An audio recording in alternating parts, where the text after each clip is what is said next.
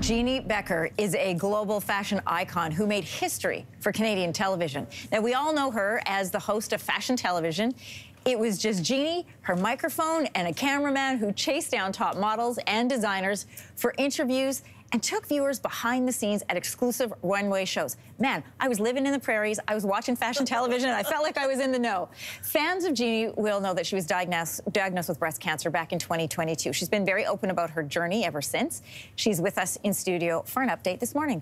I feel like saying welcome back to this building. And that's what it feels like. I'm getting all these flashbacks. It's so great being back here. Wow. How are you doing today? I'm doing pretty good. Pretty good. Yeah, all clear in terms of the cancer, and that's been quite the journey. Wonderful. Honestly, Anne-Marie, I would say it was the most extraordinary year and a half of my life, you know, what I've been through.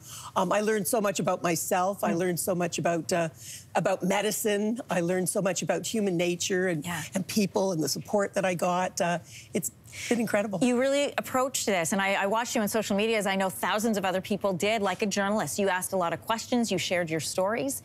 Before having your surgery, your doctor suggested to try out some new technology for detecting tumors. So what was that, and then how did it help you? Well, you know, that's one thing that I was just blown away by. The advancements that have been made in this field are just phenomenal. For example, one little thing that I had was a tiny little seed. It's a marker invented by this wonderful Canadian company called Molly Surgical, and the Molly, they call it, they implant it into your breast at the site of the tumor to make it easy for the surgeon to locate exactly where they have to operate. That was incredible. But there was just so much that I think people really have to understand about the fear surrounding this disease, because cancer is not, you know, what it used to be. Cancer is definitely not a death sentence in a lot of cases. And that's my mission now, to really try and eradicate the fear and normalize the conversation surrounding cancer, because it was a very interesting, edifying journey, no question. Well, in the same way that you did this with fashion, this is how you've approached your journey through cancer. It was you and sometimes just your iPhone, and you were recording what was happening, and you took us through the highs and you took us through the lows and some of the dark moments. How did you get through some of the lower moments?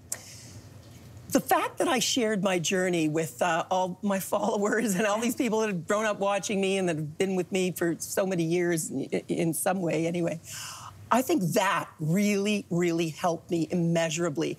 I know it's not easy for a lot of people to share their journeys, and for me, as a public figure, it would be hypocritical, that I felt, not to share my journey, because my life's always been an open book.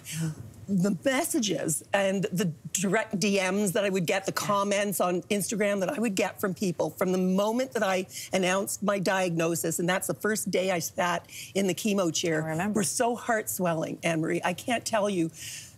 It really restored my faith in human nature. That's been the most wondrous thing about the journey, the love and support I got. And some days I'd be sitting there in the chemo chair feeling a little sorry for myself. All I have to do is open up Instagram and start reading the messages, and wow, that was really the wind beneath my wings, and no question. You weren't alone. One of the first people, in fact, to reach out to you, however, was your good friend Linda Evangelista. And, you know, I love this. There you are together very recently. And you know, I was watching the Supermodels documentary recently, and you pop up and Linda's there. You know, what did you guys talk about on that day that she reached out? She reached out to me as soon as she found out that I was diagnosed with breast cancer.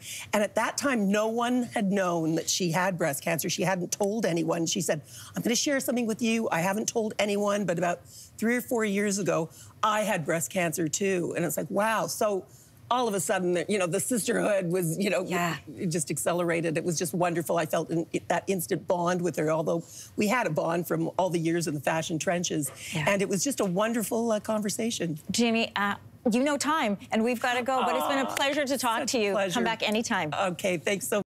Hey, thanks for watching. If you liked this, be sure to subscribe here, or you can check out more Your Morning videos right here.